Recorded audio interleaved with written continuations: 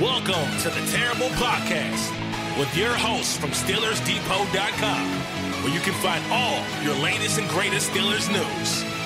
It's Dave Bryan and Alex Kozora, always lit, talking Steelers. And now, here's Dave and Alex.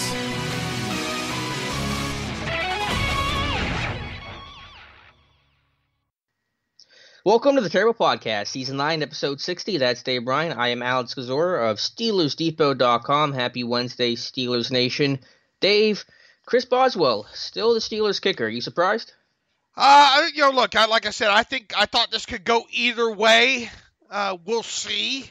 I mean, Mike Tomlin, I think I was thinking about this. Had to actually leave the house yesterday and return some medical equipment. I was trying to go over in my head how Mike Tomlin has handled the kicker and all like that, and I thought, man, you go from warning the kid that he's going to go to timeout, warning him again he's going to go to timeout, put him into timeout.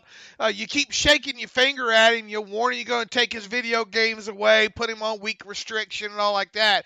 I mean, there's a lot of warnings going on, and look, I understand they signed this guy to a big contract, but let's face it.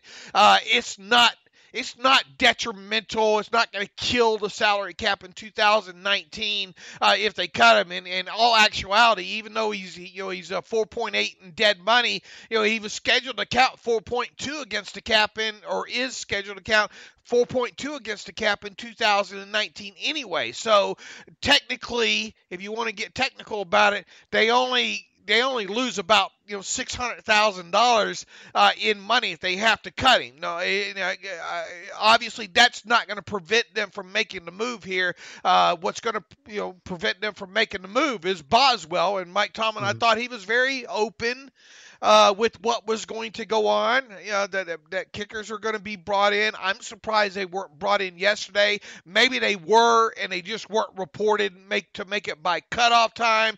I don't know. We'll find out more, obviously, by the end of today.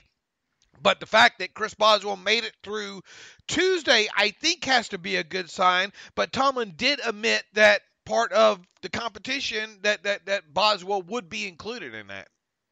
Yeah, I think it's been a weird situation, and before I get into my thoughts on Boswell, we got two really good interviews today for you guys.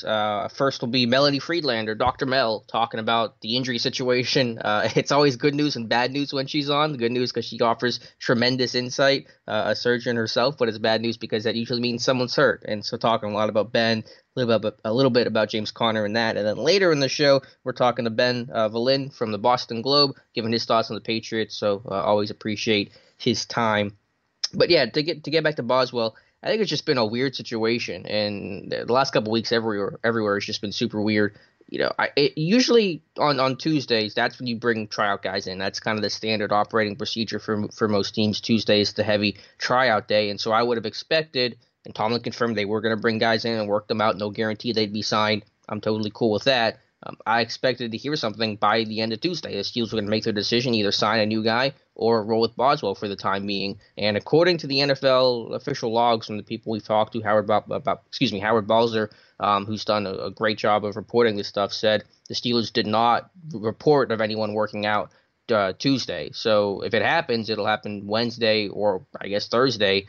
And that seems weird to me, to kind of let this stuff linger. Yeah, everyone's kind of walking on eggshells. Are they going to make a move? Are they not going to make a move? And then the reality is, if you want to sign a guy, you got to get him into practice as early as possible, because they got to work with the operation, with the long snapper and the holder. They got to do onside kick stuff. So I'm surprised that they have not even worked anybody out yet.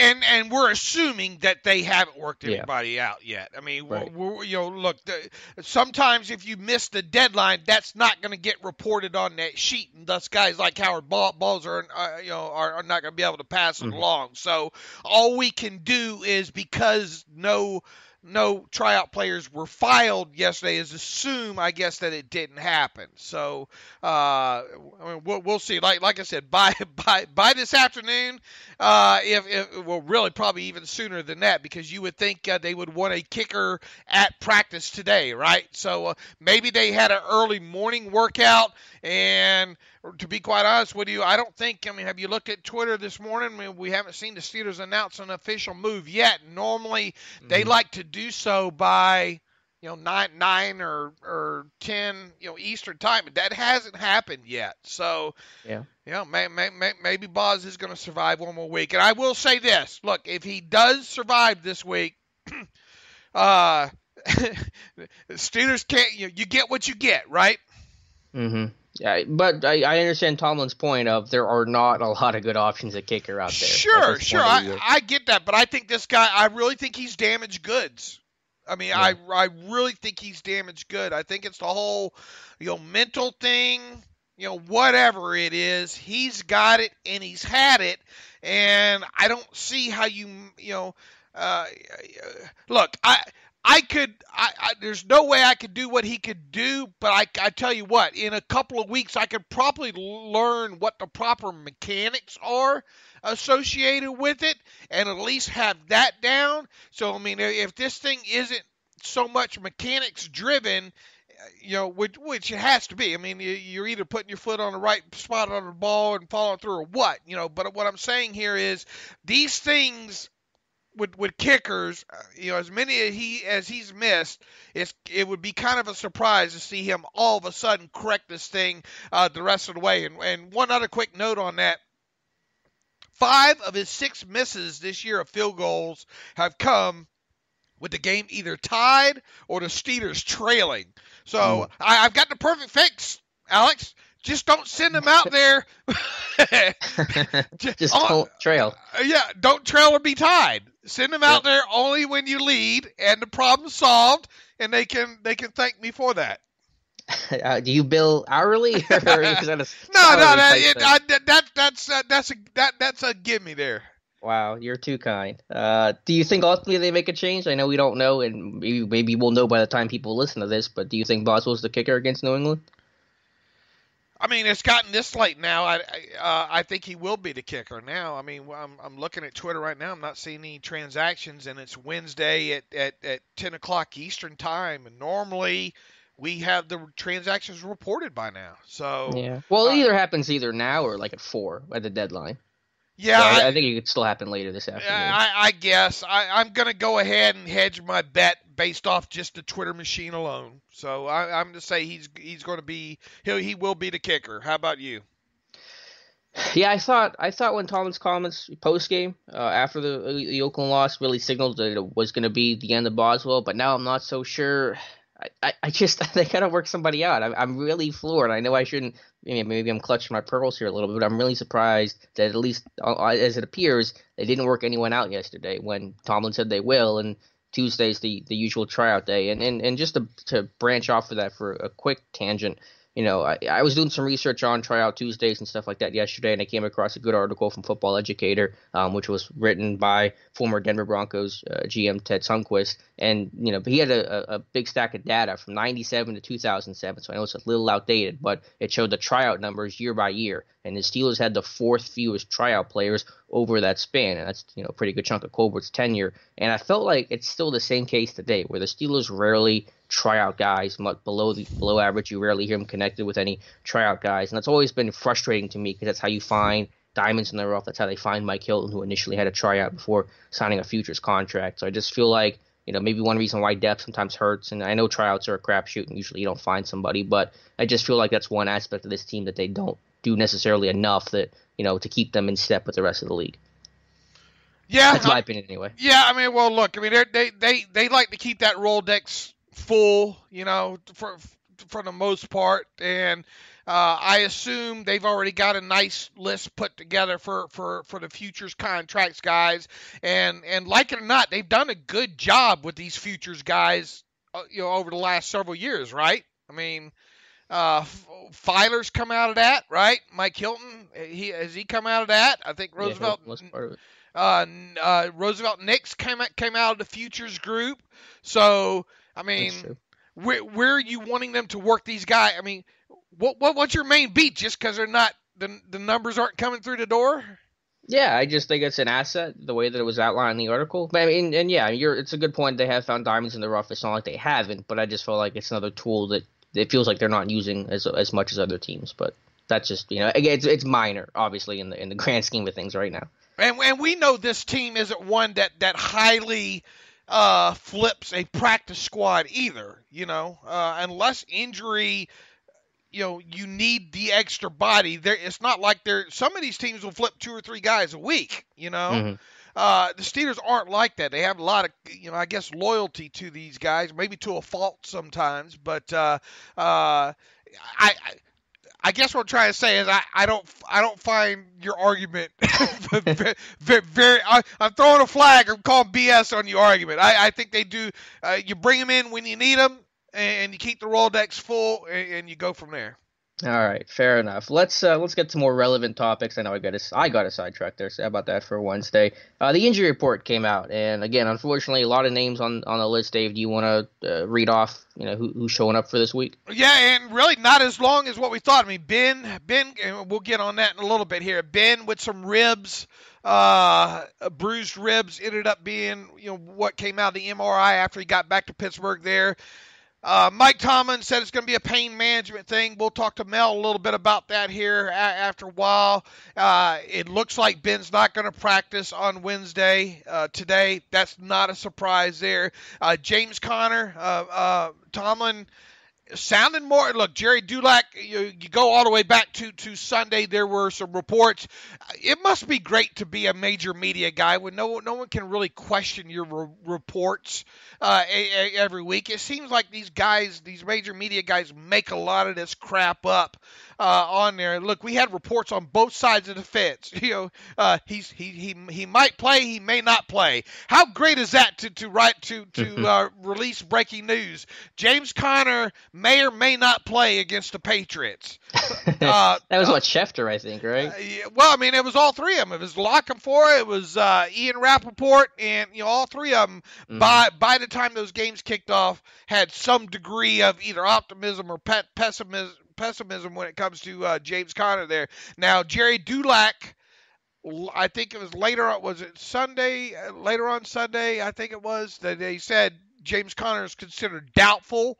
But Mike Tomlin painted a little bit more rosier picture when it came to James Conner. He says, James Conner with his ankle, he had a really impressive week last week. We will see what this week holds, and obviously his availability being based on first his health and then his preparedness. So, we'll see on Wednesday. I would think that James Conner needs to do something today in practice, and in the day by limited, if he's going to play come this weekend. If he sits out practice Wednesday, that's just not a great sign when it comes to him. And of course, the same goes for Marcus Gilbert, who Mike Tomlin really didn't have much of an update on him. He basically says he hadn't checked with him. He thinks he's downstairs as we speak, getting a workout in today. And then Mike Tomlin goes on to say some other bumps and bruises associated with play. We will sort through those things as we get into our work week. So I would expect a few of your veteran days off today. Mm-hmm. Marquise Pouncey, maybe Joe Hayden. Obviously, Ben's not going to work today. We'll see if any other kind of surprises show up in there. Gilbert probably not going to practice. We'll see. And then, of course, Conner will probably be the biggest name to watch, barring there not being any surprises on there. Yeah, I still think it's going to be tough for Conner to go this week. I am a little more optimistic than I was, last Tuesday when Tomlin ruled him out, and usually that kind of signals a multi-week thing. Ankle sprains can be unpredictable. Usually that's a bad thing, but sometimes that's a good thing as well. And I know that Dr. Mel had some insight on Conner's injury and kind of some surprising data on ankle sprains. So I know we didn't talk a ton about Ben and Conner, off the top, and that's kind of been some of the big stories, but we're saving that for the Mel interview because we talked about that extensively then. So, Dave, you want to jump into our discussion with Dr. Mel? Yeah, we can, but overall, real quick, we'll go ahead and jump to Dr. Mel here. Okay, let's talk to our Steeler fan and girl surgeon, Dr. Melanie Friedlander.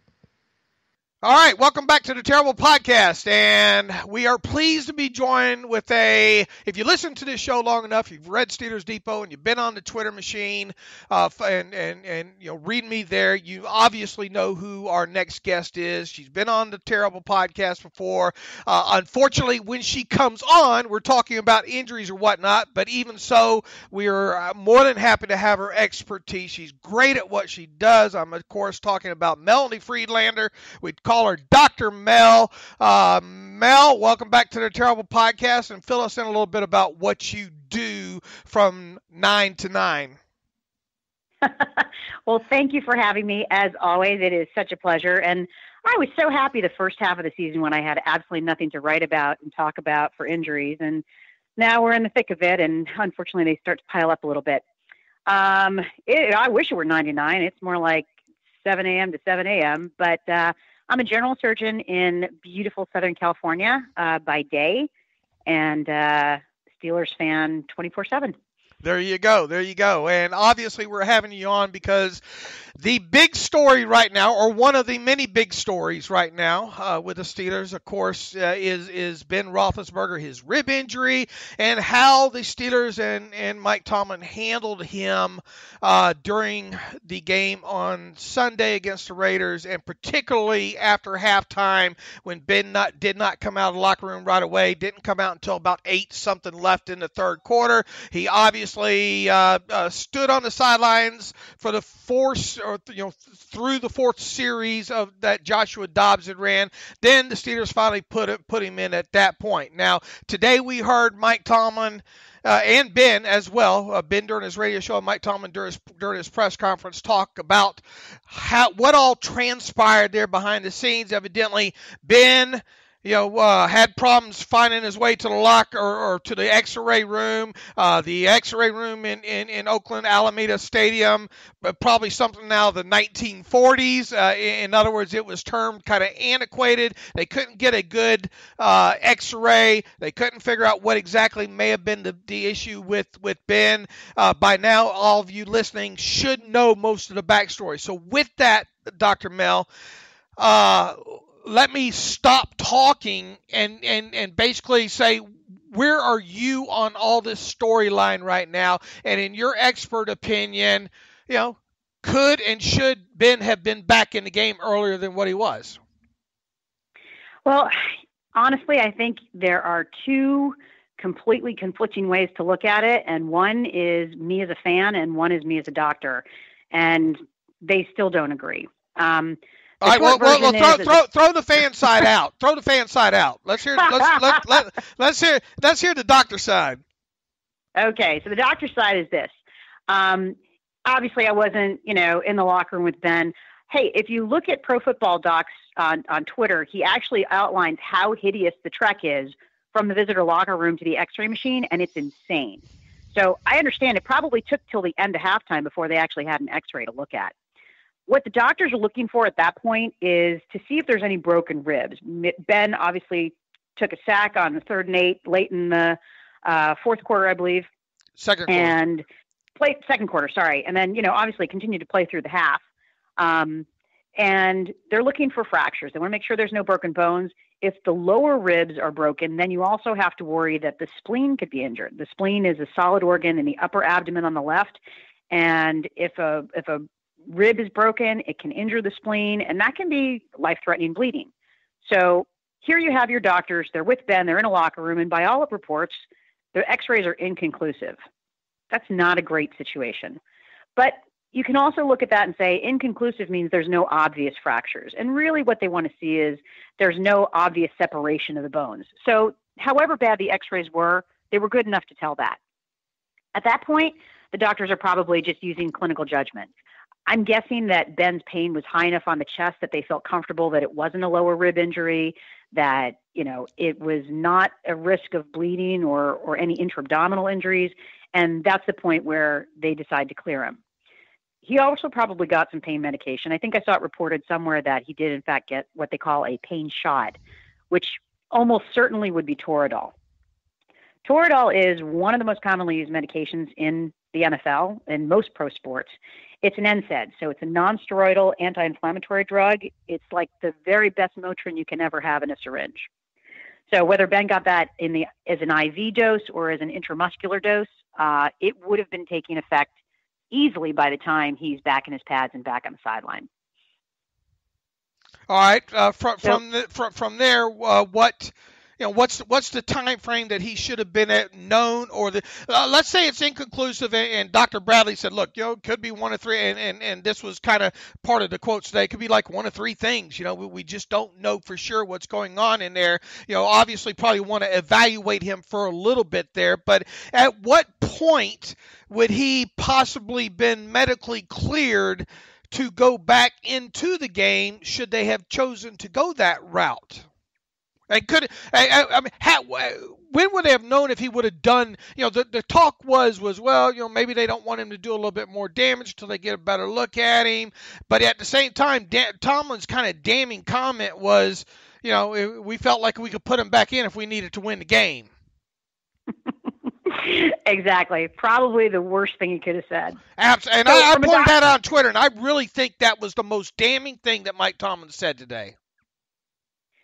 There's no question about that. And, fangirl Melanie went to town on that. But as a physician, okay, so I'm in Dr. Bradley's shoes. I've got this x-ray that is inconclusive because it's such a poor piece of equipment. Probably was bought around the same time as Al Davis's overhead projector. And I think Ben's okay, but I can't be 100% sure. So at that point, I have three options. Number one, I can send Ben to the hospital. Obviously, that's overkill. He's not in any distress. But if they wanted better x-rays, that's the option. Number two, I can just rule him out and say, you know what? We can't be 100% sure, so we're just going to shut him down for the day. Number three, and this is a completely acceptable option for doctors, use your clinical judgment. If you think that he's not in any danger to return to the field, you're in the treatment room, in the x-ray room, that's where you make that decision. You're not going to watch him for another 20 minutes before you make up your mind. And as much as I would love to say, well, they had to wait and see and watch, I really just don't think that's true. I think Ben walks out to the field with his helmet, and at that point, Bradley has already said he's good to go back in. So that's how he was cleared, Mel? I mean, because that was my question. I know you just kind of addressed it, but, he wasn't – the x-ray was inconclusive. They didn't know exactly what was going on. How do you go from that to being medically clear to go back into the game? Is that the process, the clinical judgment, and the context clues without having a definitive x-ray? Exactly. Without having been in that room, I would assume that once they look at those x-rays and see that there's no obvious fractures, meaning that the ribs aren't lined up properly with each other, mm-hmm. Then, they examine Ben's chest and they can tell that there's no bony deformity and he's just tender and sore. Well, at that point, you're like, okay, you've got a bad bruise. And, in this day and age, we're so reliant on MRIs. There isn't an injured player that doesn't get an MRI Sunday night or Monday after, coming off the field. But it is okay for a doctor to make a clinical judgment if a patient is otherwise okay. And my best guess is that that's what Dr. Bradley did. He said, mm-hmm. There's no obvious fracture. There's no obvious injury. We wish we had a better x-ray, but for everything we can see standing in front of us, you're okay to play. So they get a... It's easier... Sorry, go ahead. I was going to get a next question, but I'll let you finish your thought. So I think where the discrepancy comes in is it's one thing for the doctor to say, Ben is cleared to play. It's easier almost for the doctor to make that decision than for the head coach to make that decision. Now, you can say as a head coach, the doctor said he's clear to play, put him back in, end of story. And fangirl Melanie would have said, yeah, put him back in. So with fanboy Alex. Right? Because clearly the defense and the kickers weren't doing their job, but that's for your podcast. I don't need to go there. I understand where Tomlin was struggling with this. I mean, we're talking about a coach who cares passionately about his players. Ryan Clark years ago almost died in Denver, and once his spleen and gallbladder were out, he had multiple evaluations at altitude by multiple doctors who all said he is okay to play in Denver from now on.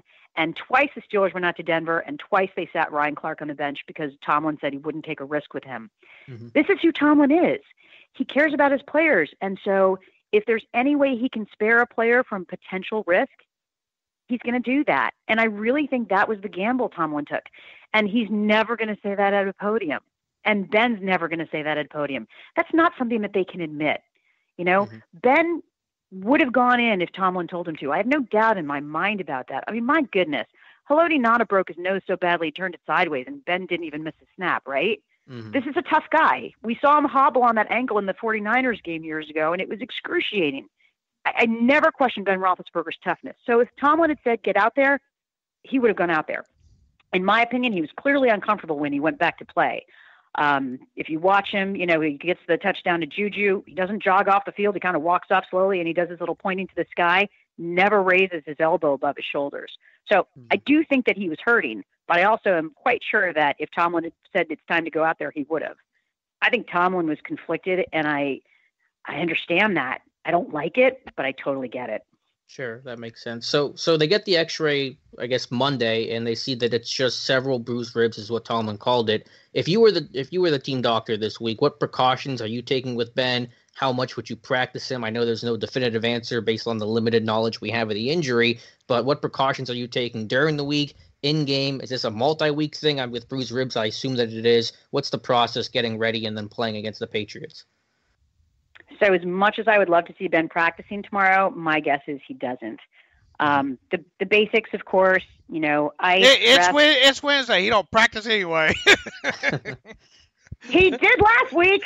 Wait, just to practice hitting the ball off to the little baby running backs, but still. I'm trying to remember. No, I don't know if he did or not last week. Oh, he did. He did. Did he? Did he? Okay, yeah, maybe he did. Absolutely. But that was the first time he's done it in a while. Yeah, I know. So my guess is Ben doesn't practice Wednesday. I assume he'll be limited Thursday and then probably a full go Friday. Rib injuries don't limit what you can do. It just doesn't feel good when you do it. I put out on Twitter earlier today, I played, rugby at the college level with a couple cracked ribs, and it was not pleasant. But it doesn't mean you can't play. It just hurts. It hurts to breathe. It hurts to move. It hurts to throw. But it doesn't mean that you can't do it. And I think, it's not going to affect his touch, his accuracy. It's just going to feel really bad. Now, on the bright side, it's his left arm. It's his left chest. So I think that will be less of an issue for his throwing arm. Mm-hmm. So I assume, ice, rest, anti-inflammatory medications, probably going to be all he'll do. I mean, you can tape the ribs, but if they're not broken, it probably won't help at all. As far as Sunday goes and pain management, that's the big question. You can give local anesthesia blocks. So, prior to the game, they can give an injection that will numb up that area of his chest. And, I don't think it's going to change his awareness or perception of any new injury. But it could give him some pretty significant pain relief during the game. So I wouldn't be surprised if they did that. Mel, I think what most people are struggling with right now, and I know I kind of am, is, if he was healthy enough to go back into that game, and supposedly that was going to happen whether or not the Raiders scored their first go-ahead touchdown.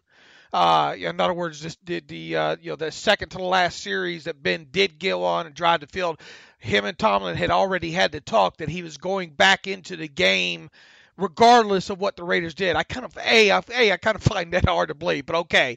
I think the thing people are struggling with now is, all right, if he was good enough to play then, why wasn't he good enough to play right after the second series ended, or even in the middle of the second series when he comes out of the locker room? By God, that's Ben Roethlisberger's music, Why wasn't he considered good enough to go in then? To me, this, and I said this on a podcast the other day, and I still kind of stand by this. To me, it was like, okay, well, look, you don't want to maybe get him hurt a little bit more. Defense, we're in the lead of this game. We'll trust the defense, trust Joshua Dobbs can close this thing out. And then after 4 drives of Dobbs not being able to do anything, then you hit the oh crap moment and say, Ben, get out there. I think that's the thing most people are probably struggling with Ben coming in when he did, as opposed to when he came out of the locker room with 8 minutes left in the third quarter. Let me just say that I apologize in advance. I'm about to make a very damning comment. Ben should have been out on the field as soon as he was cleared by the doctors and as soon as he was on the sideline. And if that meant getting in halfway through that second drive that Dobbs was running, Ben should have been under center. I agree with you. And Alex, where do you come in on this? I mean, knowing what we know now, and obviously all three of us still probably don't know everything as much as we listened to Tomlin and Roethlisberger talk today. Mm-hmm. Yeah, I mean, I'm of the camp that if you're medically clear and the doctors have given you the okay, you trust your doctors, you trust their information, you get in the game. Now, I can understand the other perspective and be sympathetic of, Tomlin has to think about more than just the football aspect, his player, the risk of injury, what happens if Ben gets hit again and worsens the injury or something happens, Tomlin's going to get chewed out that way. So there is, like Mel said earlier, a confliction, but ultimately, if you're medically cleared, you trust your doctors, that's why they're there, you put Ben back in the game. Well, yeah, and the thing too, Mel, you can speak to this. I mean, could there have been maybe they wanted to evaluate him for maybe a full, have another full 30 minutes pass or so, because that technically, I guess, from the time he took the sack until the time that he came out of the locker room may have been about a full as far as the clock goes, a full hour. I don't know. I would have to go back and time it all. Could they have been maybe because they had the uncertainty, with the X-rays and all like that, as far as a clinical diagnosis like you talked about there? Could maybe they wanted to see X amount of time go by to see if he suffered, this, that, or other symptoms and all? Is that a possibility in your professional opinion? Boy, I wish I could answer that with an affirmative because it would vindicate Tomlin, but I can't. I think I honestly believe that waiting and watching gave you absolutely nothing. And if you put him out there and he's too uncomfortable or he can't throw the ball, then you've answered your question and you get Dobbs back out. But I think watching him on the sideline standing, with his baseball hat on doesn't give you any clinical information that's useful at all. I don't think they were worried about a pulmonary contusion blossoming, meaning like a bruise on the lung. I don't think they were worried about any occult bleeding where he would have suddenly felt weak. I honestly think that Tomlin was trying to protect him and he rolled the dice and he thought Dobbs was going to get them the win and gambled wrong. I don't think it was anything to do with watching Ben a little longer and seeing how he did. That's where I'm at, so I totally agree with you, Mel. I just had one last question coming off Ben for a second. James Conner with the ankle injury, missed last week. Tomlin didn't rule him out this week, which is a positive sign, although Tomlin basically not rule anybody out who still has a leg. So with Conner, what does he have to show coaches and trainers? What are the process for him to possibly come back and play against New England? So I have a track record of predicting players coming back a little earlier than they usually do, and I tend to be a bit optimistic on things. But Steelers Nation could use some optimism right now, so fire away. All right, are you ready? I'm even standing up right now. Here's my optimism, because I'm going to get in the locker room. I'm going to rally everybody.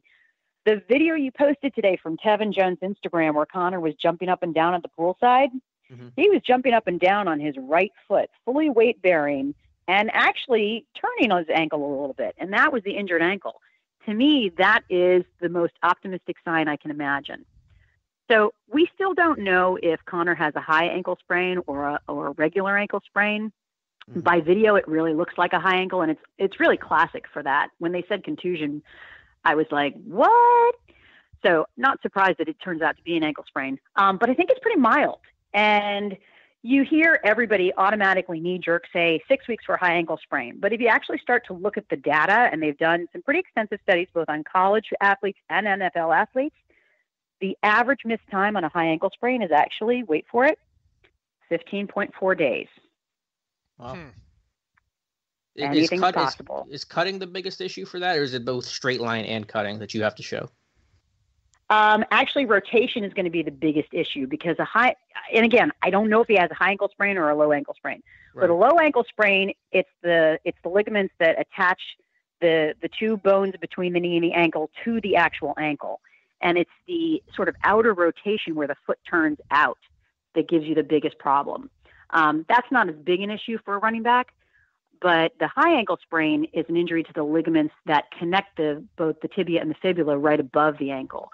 And that's where the rotation really is a factor. So that has to heal before he can cut. And obviously that's going to be a key to him playing. Will he get any? Let's assume, and it's dangerous to do with him right now. Let's assume he suits up for the game against the Patriots. Will he get anything pain wise before the game or anything along those lines? I wouldn't because everything that we do has risk and reward, right? So you give somebody a intercostal block in their chest, there's probably not a lot of risk to that. I could see them doing that for Ben. You give somebody an injection in their ankle, you can cause bleeding, you can cause inflammation. And again, I don't think I want him to have a numb ankle. I want him to be aware of everything his foot is doing. So I think with Connor, if he plays, he's just going to have to gut it out.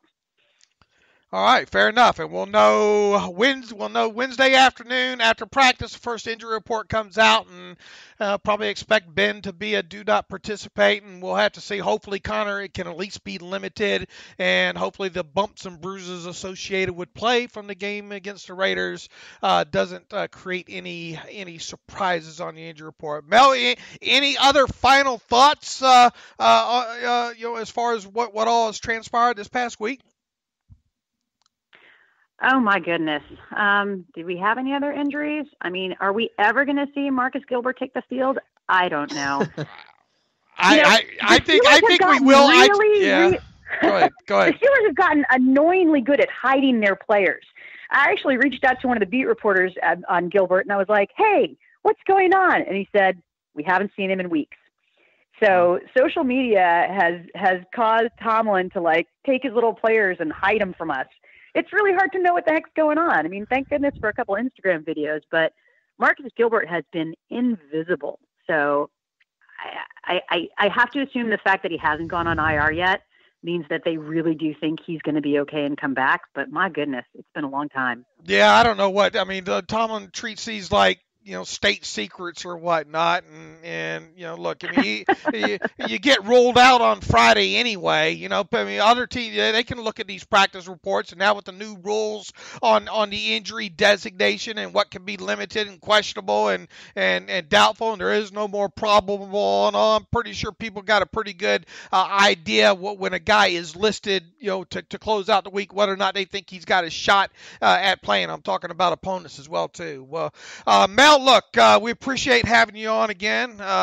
Unfortunately, we have to talk about things associated with Steelers and injuries when we do that, but no other person I would rather have do it than you. And if people are not already following Mel on Twitter, shame on you. It's @GirlSurgeon. Melanie, really from Alex and I, we really appreciate having you on today. Well, as always, thank you so much for having me on. It's always so much fun. Again, thank you to Dr. Melanie Friedlander. Dave, she is fantastic. We're so lucky to have that kind of resource and insight from her. I'm one lucky dude, am I not? I mean, yep. To have her and her expertise for the site. And look, I mean, we actually interviewed her Tuesday night, and she fit us right on in. So we certainly do appreciate. She's an incredible asset. And look, if you're not following her on Twitter, she knows her football too. I mean, let's get that out there. So make sure you follow her on Twitter @GirlSurgeon.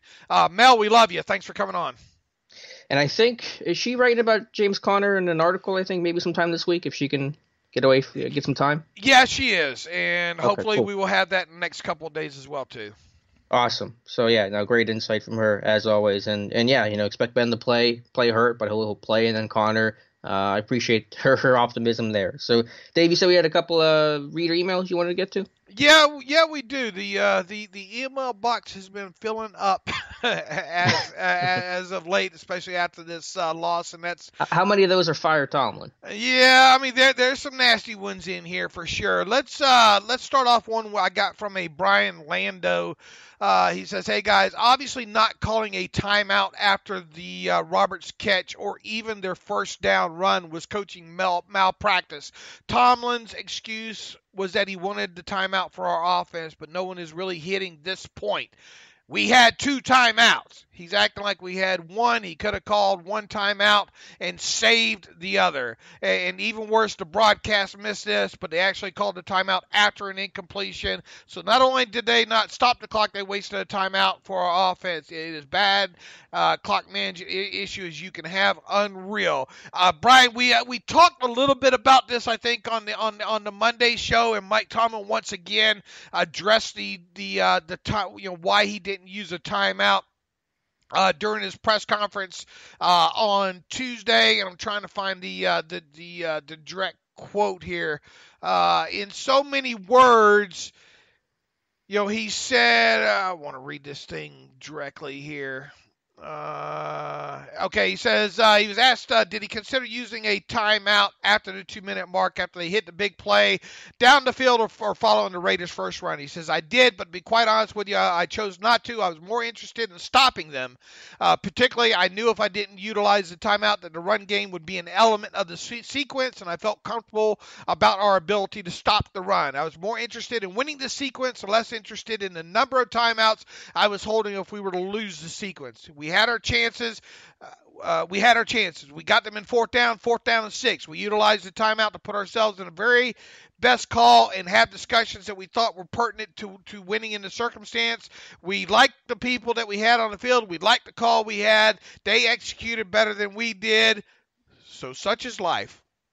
He goes on. That's just noise. Yeah. He goes on to say that he wanted the timeout so they could utilize the middle of the field for the offense, and that that's the way he does things, and yada yada.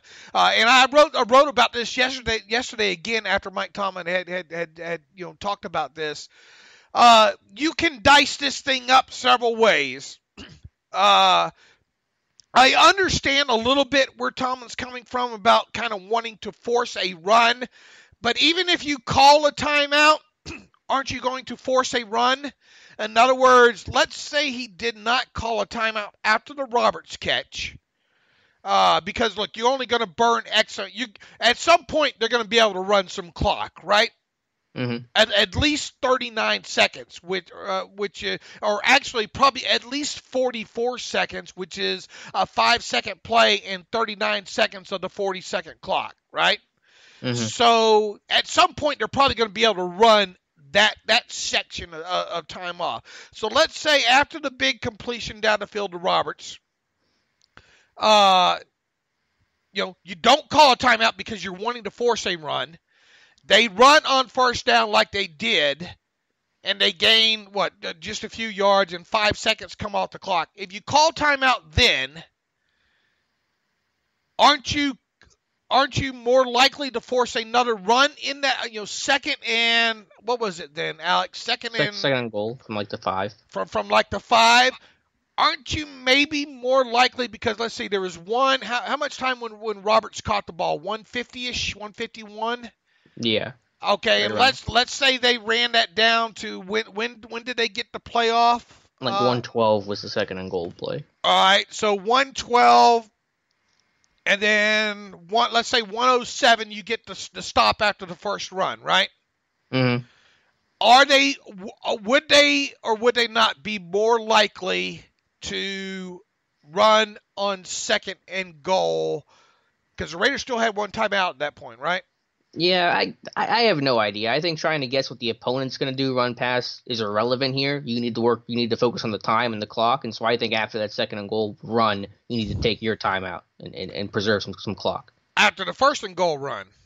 Or after the first and goal run, yeah, I'm sorry. Yeah, because you have to take at least one timeout there to save clock. You can't just let the clock run the way that he did. Because the only timeout he used was after the incompletion before the fourth down play. And I know that his explanation is you want to take a look at what their offense is setting up, but it works the other way. The offense now looks at your defense and has an idea what you're doing too, so it doesn't really help you as much as you think. Right. That's kind of my thought on stop too. Yeah, you get to, they roll out theirs, you roll out yours, you call a timeout, and then they can go back and talk about it just like you can. And the touchdown play they ended up running came from the Raiders' Week 2 game against the Denver Broncos in the first quarter to close out that drive. So props to them, because look, I mean, I imagine teams have cut-ups of other teams in certain down distances and field locations and stuff like that. So that play probably was on a cut-up that they had to study, this past week ahead of that game. But yeah, that's where that play call came from there, and props to them for getting themselves in the right play and scoring in that situation. And look, make no mistake about it, Mike Hilton slipped, but if Mike Hilton doesn't slip, I'm not sure he still gets there. Anyway, so. And who is that from? Brian Lando. Brian, we certainly do appreciate that email. Let me try to get sneak. Yeah, let's do one more. One more here. Andrew, I'm going to pronounce your name wrong. Congratulations. Falce, Falce. Let's see. He goes, "Hey, Dave and Alex, I'm a 21-year-old who's lived in Ohio almost all my life. Diehard Steelers fans. Thanks to my dad, who was raised in Pittsburgh. I've been a devout listener for almost a year now. Figured I'd finally send an email with some comments. First of all, you guys do a great job. Rotate through these podcasts, but the Terrible Podcast is far and away the best. Let's see. First big question here I have is Ben has 13 INTs this season, but I'm curious how many of those the ball was intended for AB. Well, I tell you this, I think all of the red zone ones were. Matthew Marksey actually had these all the turnover worthy throws, Andrew, done on the site. And Alex, can you pull up the play-by-play maybe real quick to see who intended for? But he realized AB is one of, if not the best receivers in the league, but he feels like Ben really forces some errant passes into undesirable situations with him. Yeah, you are right. I mean, especially in the red zone. I mean, if you go back and look at these red zone interceptions, Andrew, most, if not all of them, have been targeted to AB in those situations there. As far as the other ones, I mean, look, you go back to the Cleveland game, that one down the middle, the miscommunication. I know that was intended for AB. So, yeah, a lot of them are intended for AB. Does Ben force them in certain situations? I think we saw that, and Alex and I think even talked about in this game against the Raiders here, and it was really two balls for Juju. I think that early pitch and catch that was high to Juju. If you go back and watch that one, if Juju doesn't come down with that one's going right over his head and right into the arms of a Raiders defender. And then the touchdown late from Ben to Juju, you go back and watch that from the. What did you think about that from the coaches from the end zone angle, Alex? What's that? What'd you think about that one from the touchdown almost interception from the end zone angle against the Raiders? Yeah, it was a mistake. Yeah, I mean, just as close there. But anyway, we get where you come from, Andrew. He says, next Monday, you both were talking about future needs this offseason. Weird scenario, but say we were guaranteed a perennial Pro Bowler in the first and a constant above average player in the second, meaning whoever we take in the first becomes a stud, and whoever you take in the second becomes an above average starter. What position would you address, not including quarterback? He said personally he'd go off outside linebacker, and then in the first, and probably a free safety, strong safety in the second. Outside linebacker because we haven't had a true threat there. He goes, Watt looks solid, but he isn't a huge threat. Bud seems like an average starter. I kind of get the gist without reading the rest of this whole thing. Where he's going with. Look, Alex and I kind of addressed this the other day as well, too. And, whether or not we are guaranteed a perennial Pro Bowler in the first or not, probably inside linebacker right now. And I'm a guy that likes the Steelers to try to draft 7 outside linebackers every year. Unfortunately, they haven't done that for me yet. But, I do think they need another outside linebacker in this draft. Maybe not so much free or strong safety, right, Alex? I mean, they got Sean Davis and they got Edmonds, so I would expect safety to be down the list this year. Yeah, I think I was thinking about that answer, that conversation we had. What position would you address first? And I kind of went inside linebacker, and that's certainly a big area, no doubt about it. But also, I think I would put corner at the top of that list. And one, in this hypothetical, because I'm guaranteeing a good player in the way the Steelers have evaluated DBs, I'm gonna take the guarantee there. But I think I can live with more of an LJ Fort, Vince Williams combination than whatever they have at corner, and I just want that secondary splash player that they just haven't been able to find. So I think I might have corner slightly above inside linebacker, but you can rank him anyway, and it's tough to argue. And then just real quick to answer the original question, I don't have it for the whole season, but Matthew's third quarter, last 4 weeks, turnover-worthy throws. Of the 7 that Ben has had that were turnover-worthy, 5 of them intended for Antonio Brown. All right. One final note on his email here. He had a little on Jalen Samuels. Really like what he has done as a 5th-round pick. He says you guys brought up that he wasn't a threat as a runner, but he sure looks good as a pass catcher. Even his running ability doesn't develop that well. He should still have that role in a rotation.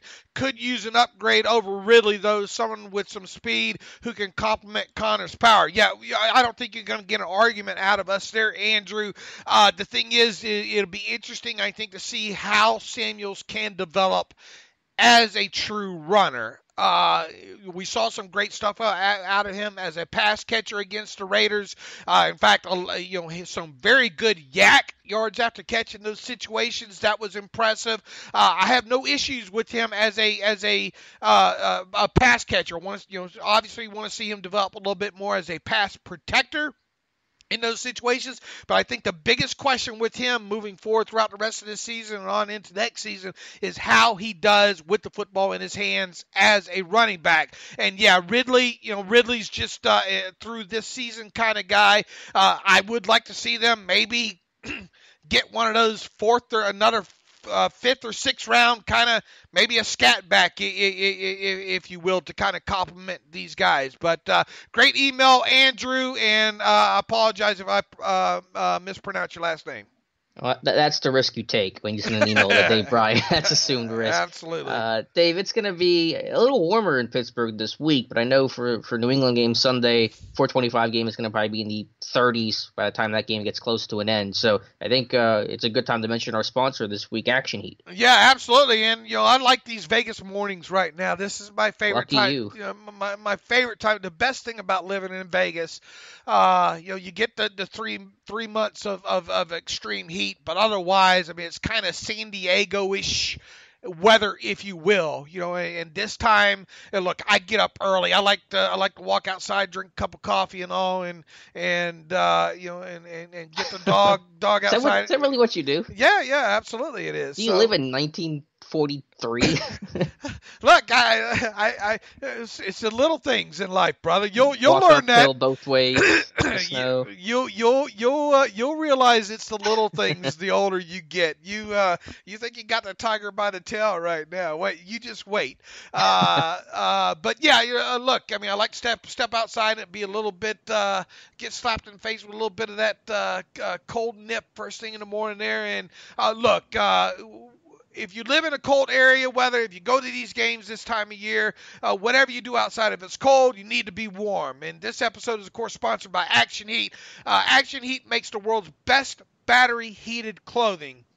It's heat on the demand at the touch of a button, almost like the car, or it is like your car seat, your heated car seat in these newer cars nowadays. Action Heat clothing is engineered to safely and efficiently deliver heat via heating panels similar to those in your heated car seats. They can reach temperatures up to 135 degrees and are powered by rechargeable 5-volt lithium-ion batteries. I think those are kind of that are used in your cell phones there, that last up to 12 hours on each charge. 12 hours is a long time. Action Heat batteries can also be used to recharge your phone or any other gadget that you wear, while you're wearing them. So if you have your cell phone and you need it, need some extra power, you can hook these things up to your Action Heat clothing and recharge them. It's perfect for any friend or family on your holiday gift list. Look, it's getting late in this process right now. If you haven't already ordered, gotten some of the gifts for the special person on your list, you still have a lot of time right now. So perfect. These kind of action heat wear clothing and gloves and hats and all are perfect for the person on your list that might spend some time outdoors quite a bit. Skiers, snowboarders, or anybody that loves the outdoors or hates being really, really cold like my wife. Action Heat clothing provides toasty warmth and comfort for your whole body, including heated jackets, socks, gloves, hats, and even undergarments like heated base layer shirts and long johns. You can stay warm and cozy from head to toe with Action Heat. Action Heat is available also in men's and women's sizes and has great new styles and models just released for this holiday winter season. So make your winter activities more enjoyable with a blast of warmth. Action Heat is a perfect solution to keep you toasty and warm, even in the most frigid winter weather. Now look, Action Heat's got a great deal for our listeners here. We got a special deal, and you can save 20% off your entire order. What you have to do is you go to actionheat.com/terrible. Check out everything Action Heat has to offer, and they'll give you 20% off your order by using that URL. If you don't go that route, you want to just go to actionheat.com, use the coupon code TERRIBLE once again at checkout to save 20%. So stay toasty, warm while you enjoy all your outdoor activities this winter with Action Heat, and we thank them. I think this is a final ad we're doing for them. We thank them for sponsoring the podcast. So make sure you think about them when you're looking for that late holiday gift this year.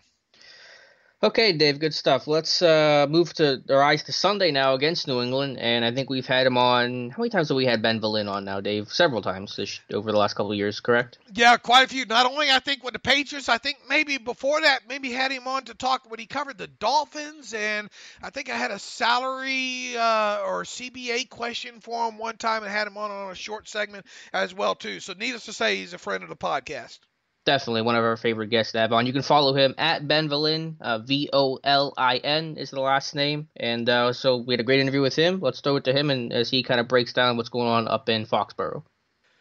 All right, welcome back to the Terrible Podcast, and it is, of course, Wednesday. That means we get a beat writer in who covers the opposing team the Steelers will play, and what seems to be the case the last several years, the Steelers are, of course, playing the Patriots once again. This coming Sunday, this game also going to be at Heinz Field, and we're glad to have back on the show again. I think it's like his fourth or fifth appearance on the Terrible Podcast. I am, of course, talking about Ben Verlin. He covers the New England Patriots for the Boston Globe. You can follow Ben on Twitter, and you know what to do, listeners. Reach out to these guys on Twitter and let them know you heard them. But at Ben Verlin, Volin. You can read all of Ben's work, like I said, at bostonglobe.com. And Ben, welcome back to the Terrible Podcast. Thanks. I mean, I feel like at this point I should be given a hosting credit or something for this podcast, Yeah, it's like SNL, what, the 5-time hosting club or something? They all get the special monogrammed robes or something like that. But yeah, Ben, look, you're no stranger to Steelers, Patriots. You covered them for several years now. After covering the Dolphins for so many years. Speaking of which, that game must have been something for you to watch the other day in Miami. Close back and forth affair. The Patriots, of course, took the lead fairly late in the game, and then the Dolphins on the hook and ladder play to close it out. Bill Belichick really doesn't give you much after the games, but I know Tom Brady gave you quite a bit. What were your takeaways, and what was kind of your feeling of the locker room on such a disappointing loss? Yeah, it was a wild game.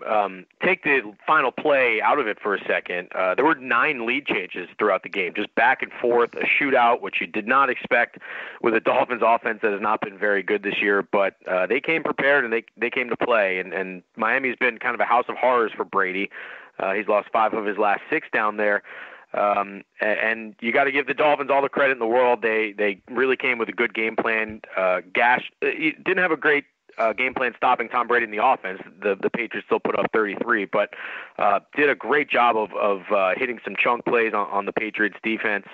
And then the final play was just bananas. I've never seen anything like that in person.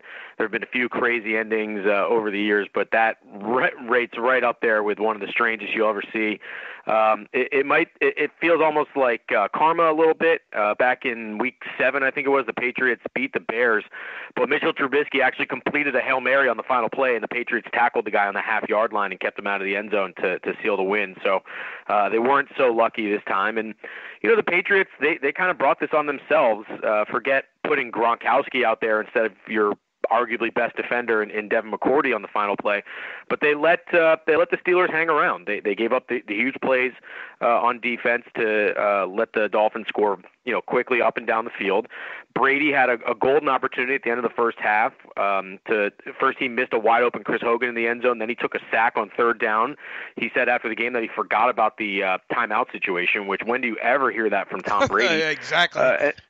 And then the Patriots just let they missed an extra point. Gostkowski missed a 42-yard field goal. They just let the Dolphins hang around, and then the Dolphins struck on the final play. So just a terrible game for the Patriots. They've been bad on the road all season, 3-4 on the road, and frankly, they were lucky to win that Chicago game against Mitchell Trubisky. So it's going to be tough sledding again for the Patriots this Sunday in Pittsburgh. Yeah, we have no sympathy for missed field goals around here right now, but for sure. Listen, like I said, you've covered this Patriots team for numerous years now. This is not the juggernaut Patriots teams we've seen in the past. However, as I like to say, it's still a potent offense and all. Where does this 2018 kind of Patriots team, I know it's tough to put you in the ranking mode here, but where would you kind of rank this 2018 Patriots team, and are they really Super Bowl caliber? They're Super Bowl caliber if they can somehow play only home games in the playoffs. Their schedule this year it's really strange. They've beaten at home Andrew Luck, Aaron Rodgers, Pat Mahomes, Deshaun Watson, Kirk Cousins. They've beat all these great quarterbacks, but all at home. And then on the road, they've lost to Blake Bortles, Matt Stafford, Marcus Mariota, and now Ryan Tannehill. So they're clearly a much better team at home than they are on the road. I rank them certainly towards the bottom of the Bill Belichick, Tom Brady era, taking out the 2000 season and taking out 2008 when Brady was injured. But obviously it's a very high bar. They've been to 8 Super Bowls, so it's still a good season. But it's almost like 2009 when they went 10-6 and they were only 2-6 on the road. Just a bad sign all season long that they couldn't develop the mental toughness to win on the road. And I see a lot of parallels this season. They're just not a very good team on the road right now. And that was the last time, 2009, that the Patriots played in Wild Card Weekend. So the Patriots are hoping for that first round bye. They need it, because if they have to play that wild card weekend, then I definitely don't think they're a Super Bowl caliber team. But if the Chiefs can get upset somehow in the playoffs, and that's been known to happen, and the Patriots can play home games and then maybe host the AFC Championship, get that number 2 seed, I think sure they could sneak in. But this is not one of their better teams by any stretch. It's kind of like the 2010 team that finished 14-2, but then got smoked at home by the Jets in the divisional round of the playoffs. And this team feels similar too. They might end up with a great 12-4 record, but they're not a great team by any stretch. And this is a big game against Pittsburgh now. Not as much about fending off Pittsburgh in the playoff race, so that's still a factor. But they got to keep pace with Houston. The Texans finally lost last week, but they're 9-4 like the Patriots as well. So the Patriots just have to keep winning just to keep pace with the Texans and make sure they get that number 2 seed. Ben, looking at this team under the microscope, you have Sony Michel in the backfield, leading the team in carries and yards. What does he offer the Patriots as a runner that maybe this team hasn't had in the past, if anything? Because it feels like he's more of a defined, runner than what you guys have had in previous years.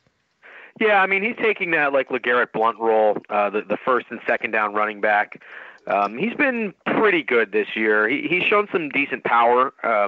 We all knew he had the home run ability when he averaged 8 yards a carry last year at Georgia, but he's run with surprising power. Now, that said, he's been not good as a short yardage goal line back, and I don't know if it's him running too upright and not getting that pad level low, but they've been giving the ball to James Devlin, the fullback, a lot lately, and he scored, I think, 3 touchdowns in the last 2 weeks. That's because Sony Michel and Rex Burkhead have not been getting it done on short yardage, and it's been a desperation move more than anything to go to James Devlin. Last week against Miami, just continually running into a brick wall. The Patriots had 30 rushes for 77 yards, well under 3 yards per carry, and they were trying to establish the run game all game long and just getting stifled and putting the Patriots in some second and third and long opportunities, and Brady actually did a pretty good job of converting them. So Michel's been okay. There's been a lot of debate, I guess you could say, in New England about whether he was worth the 31st overall pick. People seem to think you can find running backs almost anywhere, but he's been okay. And with him and Burkhead, they at least give you three down running back options. Both of those guys can run between the tackles. They can catch the ball out of the backfield. James White's been great out of the backfield this year as well, mostly as a runner. Was really carrying the offense through the first half of the season. They've dialed back his opportunities a little bit just to make sure that his body is fresh and healthy for the playoffs. So they have a decent three running back stable back there, but has not been certainly as good running the ball as they had hoped. It's been a weird, and I guess it's probably the right word, a weird 2018 for Rob Gronkowski with the retirement, the trade stuff in the offseason. This year, it's been health problems, not his best year. As a Steelers fan, I still expect him to go for 300 yards against Pittsburgh this weekend. So how would you evaluate Gronkowski's year as a whole? I know he's coming off a better game against Miami, and will he be a Patriot in 2019? Yeah, that's a good question. Right now, for next year, Gronk's under contract for $10 million salary and a $12 million cap hit. I can't imagine the Patriots look at him as a $10 million player, so I think there's going to be something there in terms of a pay cut, or maybe they just release him outright. I wouldn't be shocked if they said, hey, look, we'll give you $5 million and we'll give you some incentives, and Gronk looks at it and says, well, there probably aren't too many other jobs out there where I can make $5 to $7 million. So, we'll see about his future, but clearly there's going to be an issue there this offseason. And, clearly Gronk hasn't been the same dominant player this year. I think the injuries and nine NFL seasons are starting to catch up with him. He looks stiff. He's not getting great separation. Boy, does he look slow at times, and no better example of that than the final play, which was not his fault. He had no business being out there. There was no chance of a Hail Mary, and people are blaming Gronk for taking the wrong angle and looking so that is squarely 100% on the coaches, not on Rob Gronkowski, who's just trying to do the best that he can. But he's still great in traffic. He caught, I think, all 8 passes for over 100 yards and a touchdown last week, and it's all like contested catches. He's not getting super wide open. Him fighting for the yards, he's not as strong. You can tell he's just not as physically strong and dominant as he used to be. But he's still a net positive. He's still good in the run game, a good blocker. He still catches the ball. Him and Brady are on the same page. He's still a decent red zone target. So he's not the same player and not an all-pro and not a Pro Bowler, but Gronk is still a net positive when he's out there for the Patriots, and he still commands attention. Maybe not constant double teams, but teams are always keeping an eye on Rob Gronkowski. So, he's not the same player, and I don't know if he's going to have a dominant game against Pittsburgh like he always does, but, he still helps out the offense, no question. When they signed Cordell or Patterson, during the offseason, I kind of giggled. I thought, man, there's no way this guy, let's face it, the guy coming out of college had a football IQ that, you better give him a coloring book for a playbook there. But, to the credit of the Patriots, man, they really have utilized everything that this kid does well offensively. They had him in the backfield for a little while there, almost in kind of like a Ty Montgomery role, if you will. He obviously had you won't find probably a better throw and catch from Brady this past week against the Dolphins there. Are you surprised? Are you impressed with how Patterson's come in and been able to accomplish what he's been able to accomplish? Look, even though he only has 17 catches for, I think, 224 yards, 3 of those are touchdowns, and, he's got 162 yards on the ground and another touchdown at that. Yeah, that touchdown catch against the Dolphins, the 37-yarder down the seam, that was a laser from Brady and a great fingertip catch. From Patterson. Unbelievable pitch and catch there. And that was something new. We haven't really seen Patterson go deep that much this year. I've been impressed with his skill set. He's probably the best natural athlete on the Patriots. And, I credit the Patriots for finding specific roles for him, but not asking him to do too much. the catch numbers and the rushing numbers you cited, it's not like he's getting 10 to 15 touches a game. He's returning kickoffs. He hit one for a touchdown against the Bears, so it paid off right there. They're giving him jet sweeps and bubble screens and the occasional deep balls we saw the other day. He's playing 10 snaps, 12 snaps a game. The jet sweep action, even if it's just a fake, it really does stress the defense and you have to pay attention to it. But they're not asking him to run the full route tree. They're not throwing him 10 targets a game. He's not running comebacks and whip routes, and he's not Julian Edelman or Josh Gordon. It's just a very specific, almost gadget type of role. But they've done it very well, and he's someone you always have to account for. As you mentioned, they used him out of the backfield. The Raiders actually did that a little bit last year too, but the Patriots, they had some injury issues. Burkhead, Michelle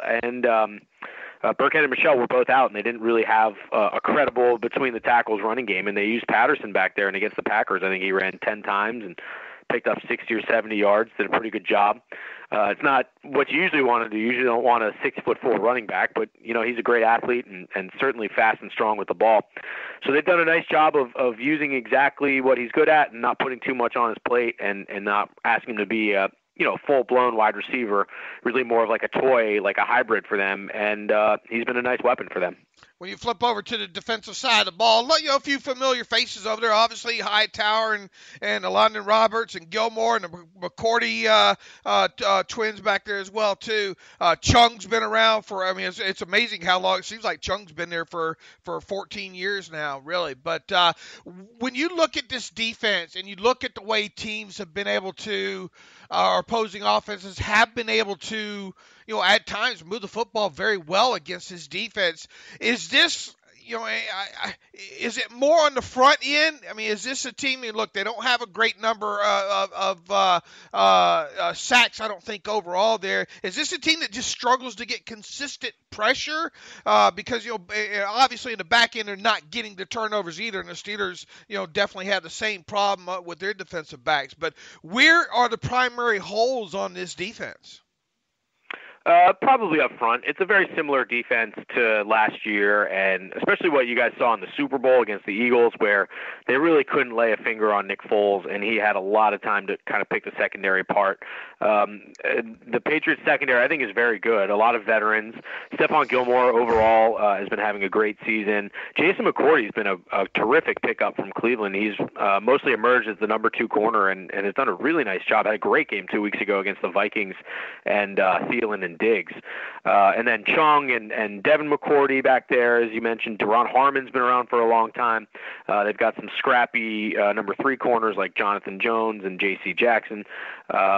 So they've got a good secondary, but they don't have a ton of speed up front. And you're right, they're one of the worst teams in the league in terms of sacks. They have gotten a lot of pressure. Pressure doesn't always lead to sacks, and sometimes the quarterback still completes the pass. But they've done a decent job of generating some pressure that have led to interceptions. The turnover numbers are actually pretty good this year. I don't know how many they have off the top of my head, but it's more than last year. Last year they only forced 13 turnovers, and they had that by the bye week this year. They didn't have any last week against Miami, but 2 against the Vikings, 1 against the Jets before that. They have turned the ball over decently well. They have gotten some pressure, but they don't have a ton of speed up front. Their one big addition in the offseason was Adrian Claiborne, and he's been, I think, a bust. Really only playing 15 snaps a game, has a few sacks on the season. Trey Flowers is really their only consistent pass rusher. Kyle Van Noy and Hightower are pretty good blitzing, and the Patriots have done this the last few weeks where they play this amoeba defense. They show the cover 0 look where they bring everyone up to the line of scrimmage and do a lot of bailing and blitzing and disguising of their rush after the snap or right before the snap. So we'll see how much they use of that against Roethlisberger on Sunday and can then kind of diagnose what they're trying to do. But that's the only way they can really generate pass rush because other than really Trey Flowers, they don't really have guys who can beat the offensive lineman one-on-one. I was going to ask you about Trey Flowers because he is the leading, the sack leader on the Patriots, probably going to set a career high in sacks this year. How far has he come from year 1 to year 3? I see him on tape. They move him all around. They do a ton of different stuff with him, interior, on the edge. I know you mentioned, Devin McCourty earlier, but would you consider Flowers to be the second best guy on this defense? It's between McCourty and Trey Flowers, and Stephon Gilmore, frankly, I think has been excellent, not only in coverage, but sticking his nose in the run game and being a sure tackler. I really like overall what Stephon Gilmore has done this year. Trey Flowers does lead the team with 6.5 sacks. He plays the most out of the front seven, on the defensive line. They mostly do a rotation, but he'll play outside against the run, and then they've been putting him over the nose, sometimes on third down when they do the amoeba defense. And long arms, not a pure pass rusher in the Von Miller type sense, but can still get after the quarterback and is stout against the run. So a good 3-down player. Interested to see how he's going to do in free agency this year. It doesn't have the big sack numbers that teams like to see, but he's, I think, overall a very good edge player and might price himself out of the Patriots market based on the salary cap going up and all that stuff. Mm-hmm. But, they've got Trey Flowers. Dietrich Wise has 4.5 sacks. Adam Butler, a defensive tackle, has actually been, I think, very solid this year. 2 sacks this year, but has been very disruptive in the middle. And another defensive tackle, Lawrence Guy, doesn't have a sack this year, but has been great against the run and is one of their more consistent defenders as well. So they've got some good beef up front. Danny Shelton, who they acquired from the Browns, he's actually been inactive for the last 2 weeks. And the run defense actually hasn't been very good, so I wonder if maybe they put him back in there against the Steelers. But, a lot of times the Patriots are willing to concede the run because it takes the ball out of the quarterback's hand, and I think you might see that a lot this week, especially with the Steelers having some injuries at running back. You might see the Patriots defense, maybe daring and maybe even begging the Steelers to run the ball and to see this Patriots defense kind of playing back a little bit. One quick question with Obi Melifonwu, you guys picked up off of waivers from Oakland. I know Steeler fans wanted Pittsburgh to take a look. Pittsburgh had interest in him coming out of UConn. I know he's played a little bit with your defense. Is he being used as a sub-package guy, or what's his role right now? Yeah, like a sub-package guy. He's getting... Okay. 5 to 10 snaps. It's hard to come in and learn a defense, especially kind of a complicated one like the Patriots. So they put him out there, in some third down situations like, hey, just go cover the tight end one-on-one. And, he looks good in terms of 6'4", can jump through the roof, has coverage skills, has tackling skills, and frankly, he should have been out. If not Devin McCourty, then Obi should have been out there instead of Rob Gronkowski, especially in that jumper Hail Mary role. That should be Obi's specialty. So I think that was more of a long-term play. He's only in the second year. Former second-round picks and a guy who freaked out at the Combine a few years ago. So clearly teams thought highly enough of him. And I think the Patriots, the reason they signed him was more for next year and down the road. But he's contributing a little bit this year, and you'll see him on special teams as well. Closing you out here with Bill Belichick's known for being able to take what opposing offenses, one of the best things that the opposing offense does, and take that away from them. And you kind of already answered this. Obviously they're going to pay a lot of attention to Antonio Brown. Ben seems to think at some point opposing defenses will have to pay more respect to Juju Smith-Schuster. But hey, there's only three games left. We wish opposing defenses would start giving Antonio Brown a little less coverage here. Is that really what you expect them to do? You expect heavy brackets on Antonio Brown per normal, and like you said, go ahead and dare the Steelers running game, which hasn't been great since, I don't know, Baltimore game, I guess, to run against you? Yeah, I mean, that certainly makes sense. And Belichick had an interesting quote yesterday about paying attention to Antonio Brown. He said, well, then that leaves Juju Smith-Schuster open. And I think the Patriots certainly respect the playmaking abilities of both of those guys. And then if you leave them alone, then you get one-on-one with Jesse James and Vance McDonald. And it's definitely a pick your poison type of deal. But I definitely expect them to dare the Steelers to run, like, please hand the ball off. We've seen that a lot where Le'Veon Bell will get 30 touches against the Patriots and he'll rack up 160 yards, but overall the Steelers offense doesn't put up the points and kind of stalls out in the red zone. So I would expect something similar. The Patriots, between Duron Harmon and Devin McCourty, can certainly use both those guys to bracket Smith-Schuster and Antonio Brown, and maybe you do take your chances one-on-one against those tight ends and the running backs, but this is going to be a challenge for the Patriots. They've not played well on the road this year at all. I don't like this matchup. And the quarterbacks they've lost to, Mariota, Bortles, Stafford, and Tannehill, those guys aren't Ben Roethlisberger. So this is definitely a tough challenge for the Patriots. Ben, all right, it's that time, like we always try to do, with the opposing beat writers and all. I mean, look, there's not a lot of confidence, in Steeler Nation right now when it comes to this team, and there really shouldn't be. The 3 consecutive losses, trying not to make it 4, but this is really almost like a playoff game for the Steelers right now due to them shooting themselves in the foot here the last several weeks. Obviously, not a Patriots team, as good as we've seen in the past. Got to come to Pittsburgh. What's going to happen? How do you see this one going? What's the final score? Yeah, maybe I just haven't watched the Steelers enough, but I'm picking Pittsburgh in this one. I know the history says the Patriots always dominate, and maybe this will come back to bite me in the bum after the game, but I just don't like how the Patriots have been playing on the road this year. I think the Steelers are a pretty desperate team right now, and I think they've been thinking about this Patriots game for an entire year, ever since the Jesse James call last year and Big Ben throwing the interception in the end zone. So I'm going to go Steelers 31, Patriots 27. I don't like how the Patriots have been playing on the road this year, and it's been a bad trend, and I don't see them being able to magically make it better for this Sunday. And look, I mean, you're one of the most objective guys that cover the Patriots as well too. So, and look, you're not afraid to pick for them either, and with good reason. So it's kind of interesting that you're going against. How many times have you gone against them this year? I think only in the Jacksonville game in week 2. I thought that looked like a scheduled loss from the beginning, especially when Julian Edelman wasn't in there and it was 107 degrees on the field and all that stuff.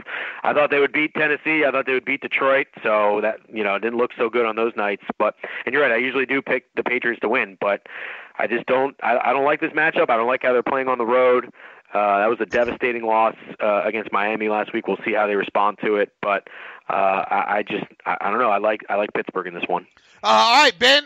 Look, I mean, if the Steelers do end up winning this, and hopefully it'll put them. Well, it will put them closer to the playoffs there. But if they lose it, man, there are going to be some nervous people in Pittsburgh. And who knows? Maybe we can have you on again in a few more weeks once the playoffs get underway.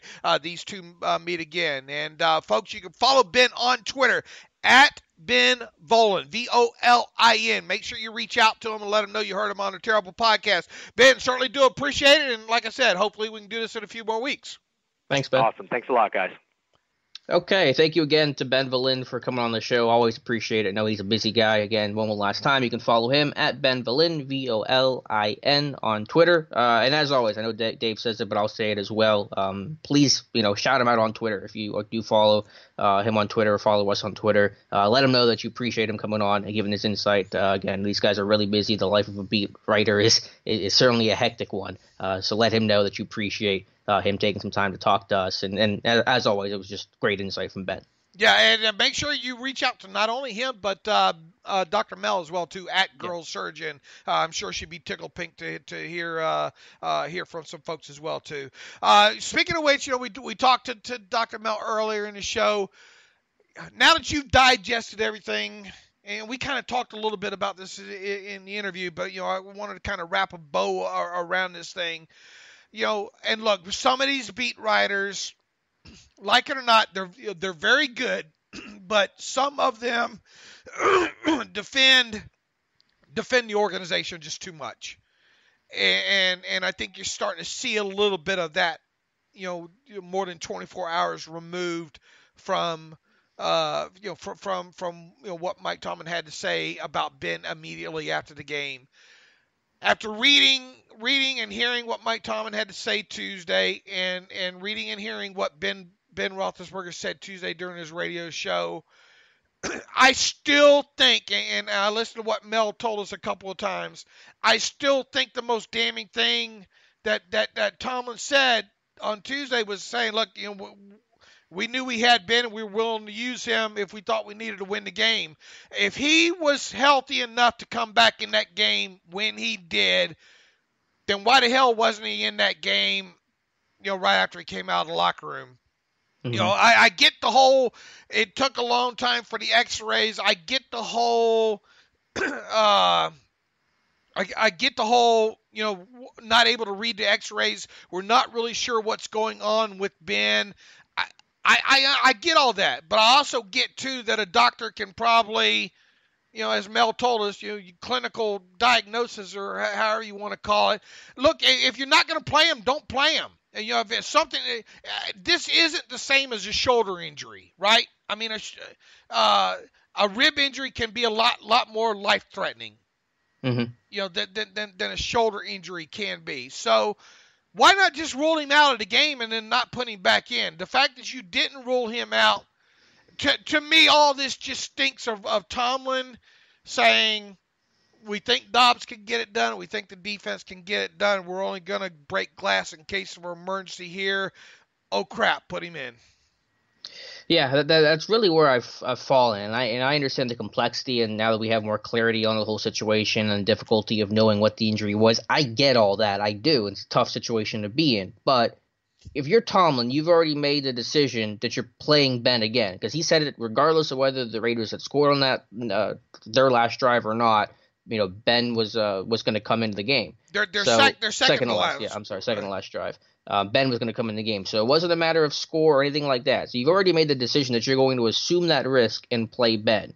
So why not do that earlier? Because either way, you're assuming risk. Either way, 1 drive, 2 drive, whatever, you're assuming risk. He could get hurt, whatever the case is. Now, had, Tomlin said, we're just not going to play Ben at all. We're going to err on the side of caution regardless of score. I can respect that decision.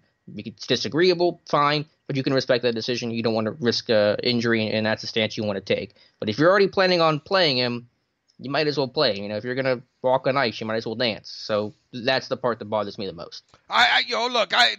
If it was to come out that Ben said, look, I'm not, give me another series or two so I can kind of get this thing, moving a little bit better and all, and let this shot or whatever take effect. But Mel already kind of told us that by the time he come out of that locker room, he was probably not much pain at that point there. So just some of the things he said were kind of damning yesterday with Tomlin, talking about the treating it like the Bengals game, and then, if we thought we'd put him in if we thought we needed him to win the game, and then the other aspect of he was going to go in, that second, after that second last series, regardless.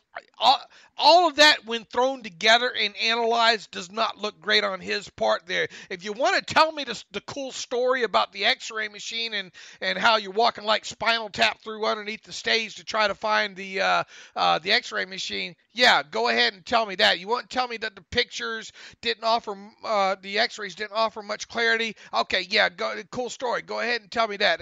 I'll throw that in there. If you want to tell me that the doctor said, in Ben's case, it could be one of 3 things. We're not really sure what's going on. Okay, I get that. But some of the other things that he said in there kind of, to me, detracted from that. And to me, I just think he made a poor decision there, thinking that he could trust Dobbs and trust the defense when he really should have put his starting quarterback back in the game.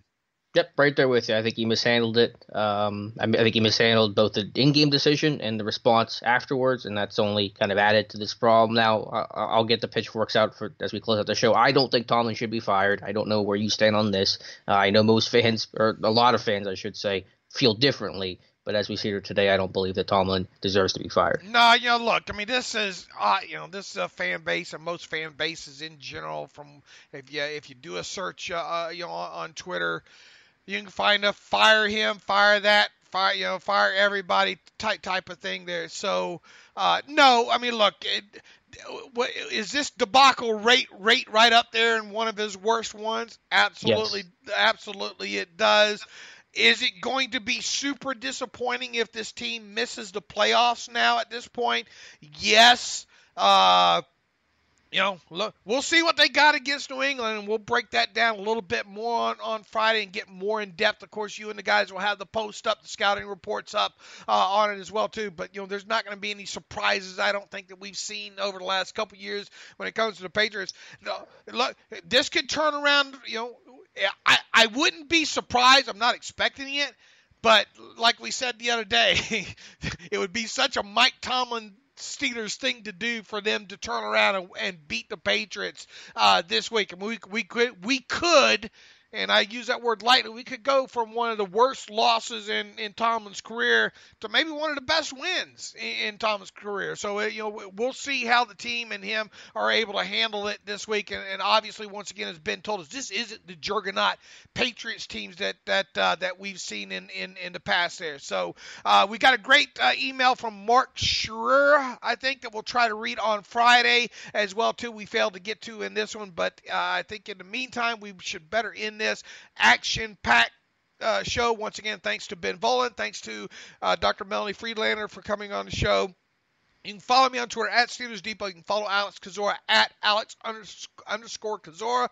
Follow the show at Terrible Podcast. Send us your emails, theterriblepodcast@gmail.com. We'll try to get back in the mode of reading some of these things on the podcast as well, too. And that's all we got until Friday. As always, thanks for listening to the Terrible Podcast with Dave and Alex.